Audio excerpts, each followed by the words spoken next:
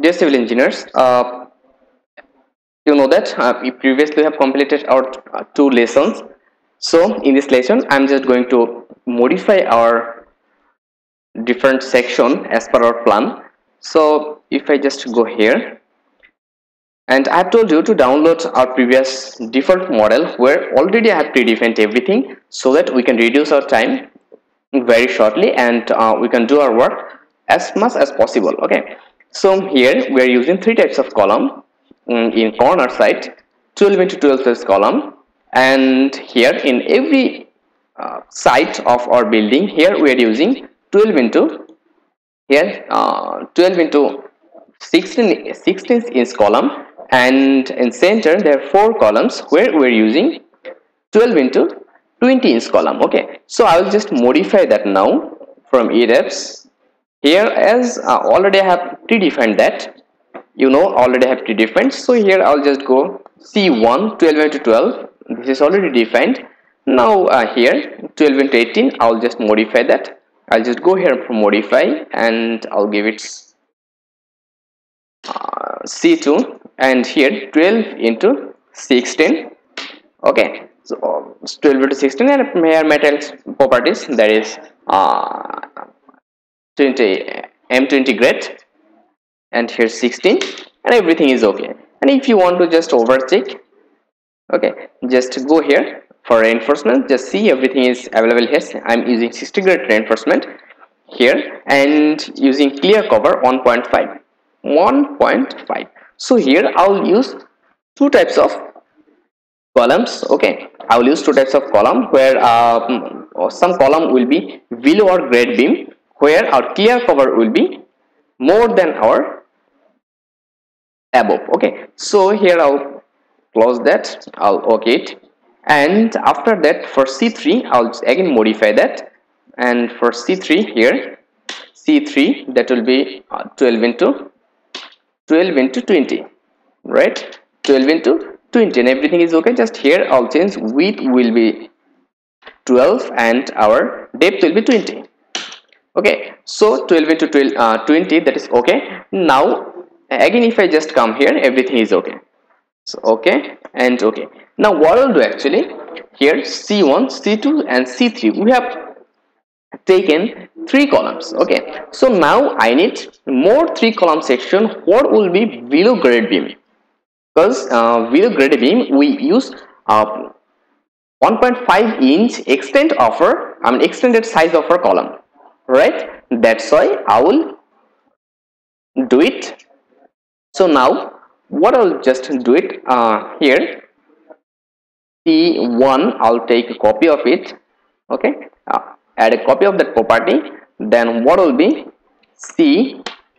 C1 dot below grade beam, right? GB, that means below grade beam, or GB below grade beam.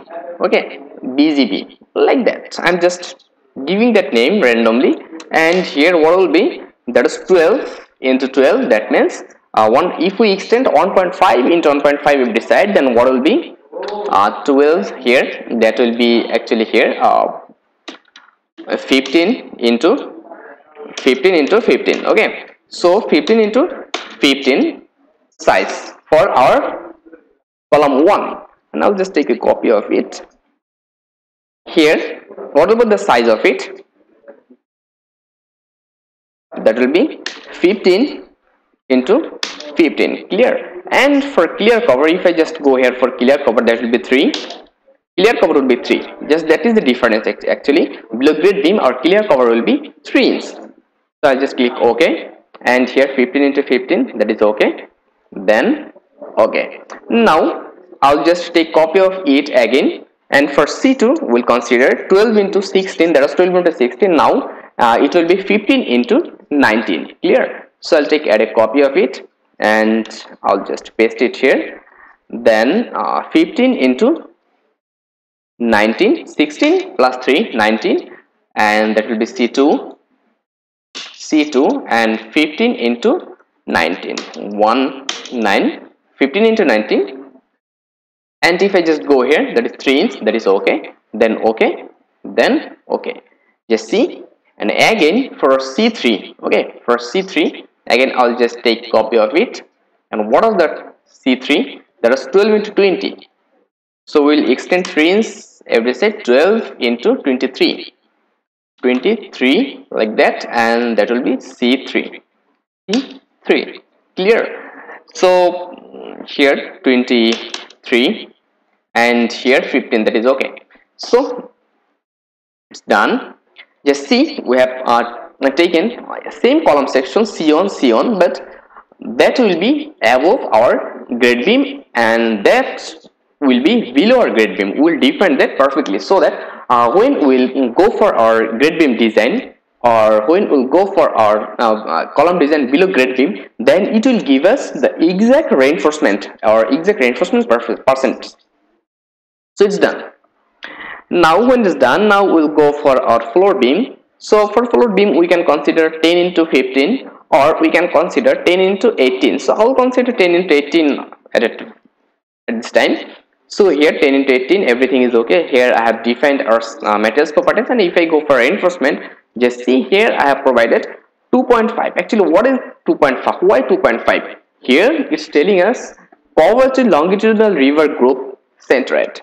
Clear? So I mean that clear cover will be that phase of our beam to center of our the site or main reinforcement. Clear? That's why 2.5. Our clear cover will be 1.5, and if we consider that the confinement bar or our tie bar or our stirrup and the dia of our main bar, the total value will be 1 inch if we consider that, and that's why I have taken 2.5. But if you think that, or if you can calculate it perfectly or exactly, then it is okay. Then okay, then okay. 10 into 18 for our floor beam, and if we need, we'll extend that in future. 10 into 12, 20, 10 into 24, 12 into like that, floor beam 12 into 20 like that. And here for our grade beam, okay, for our grade beam 12 into 15 I'll consider, or 12 into 18 if we need, we'll consider. Okay, and here extender beam. What is extender beam? Actually, extender beam, the meaning of extender beam is that if we provide some beam below our staircase landing, clear, this beam is known as extender beam. So this is okay, then click OK. After that I'll go for section or slab section, that is also okay. We have predefined that. And for our wall, that is 10-inch wall, we have already predefined 10-inch wall.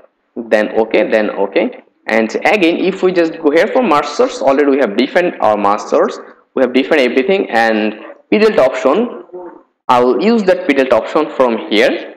Okay, I will use that option or that option after completing our model to to define our earthquake value. Okay, so when it's done, after that in the load case we have defined all of our load case. But just close it.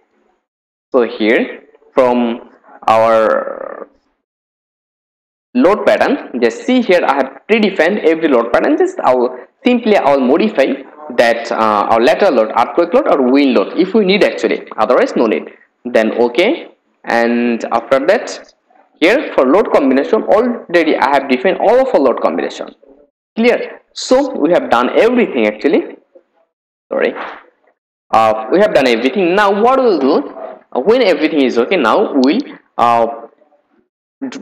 define our grid system. Okay, so to do that, right click, add or modify grids, then here grid 1 and modify or show grid system. So from here display grid data as spacing. Okay, so this is the option, and after that we'll define our value as per our data. So in X direction, what will be 11 feet and 6 inch, then 12 feet 10 inch and 11 feet 6 inch.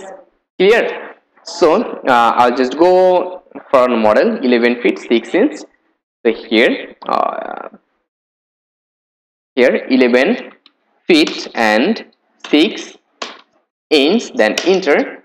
Okay, so 11 feet 6 inch, that means 11.5 feet. Clear? Then here 12 feet 10 inch, 12 feet, here 12 feet and 10 inch, enter, and again here 11.5 feet, clear, and the another one will be 0, clear. So what is the meaning of that? The distance from A to B is 11.5 feet.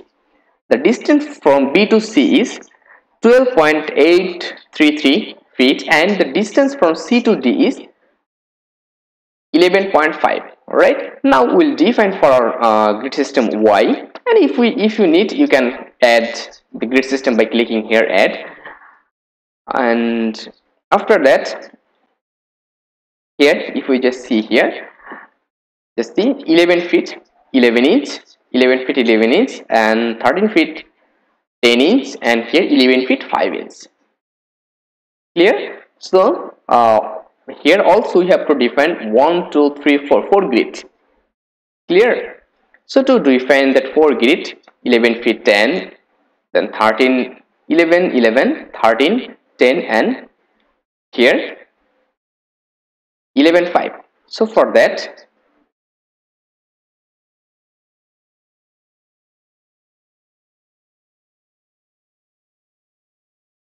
here 11 feet and 11 inch, enter. Another one is, what is that, 13 feet and 10 inch, okay. So here 13 feet and 10 inch, enter, and another is 11 feet and 5 inch, clear, 11 feet and 5 inch. So when everything is okay, if you need to change the bubble size, then you can change that. If we just provide a 30 for bubble size, so okay, and everything is okay here. After that I'll click OK, and I'll click refresh. Just see, it's changed. Now when it's done, after that I'll just go here, our base, I'll just change that.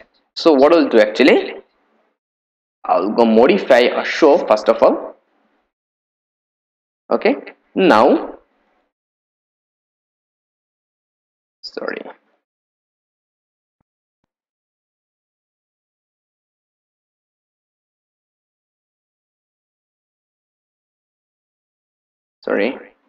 so here that will be base, then that will be basement level,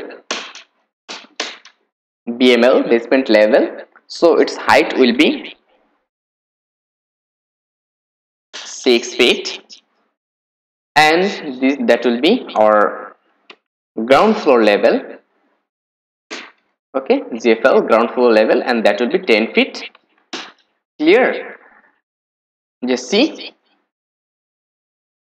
so 6 feet, this is our basement level, and from basement to our ground floor level, that will be 10 feet, and after that I'll just refresh it, I'll click OK,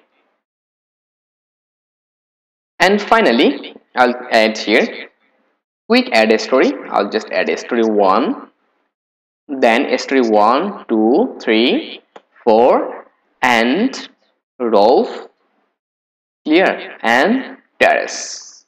Then I'll go for modify, then from here story 1 10 10 10, story 1 2 3 4 5, and that will be a roof. This is the roof level, and this is terrace, clear, and terrace will be 8 feet. Just see, this is the total height of our building. This is total height of our building, and I'll not take any master story, okay. I'll not take any master story. If you need that, you can do that, and in our previous all of our lecture I have shown you that how consider that, and how we'll go for that master level or master story system, how use that. So it's done. After that I'll click refresh and click OK, and again click refresh and click OK. Okay, so everything is okay, right? Our story level or everything is okay. Now what we'll do actually, next lecture, okay, next lecture I'll go for our further task. we'll draw our model, we'll create our different types of section of our columns, right? And where we'll use eccentric column also, and we'll divide it, we'll design everything. So thank you very much. Stay connected till next video. And if you think that our channel is helpful for you, then you can support us by joining as a member of our channel. So thank you very much.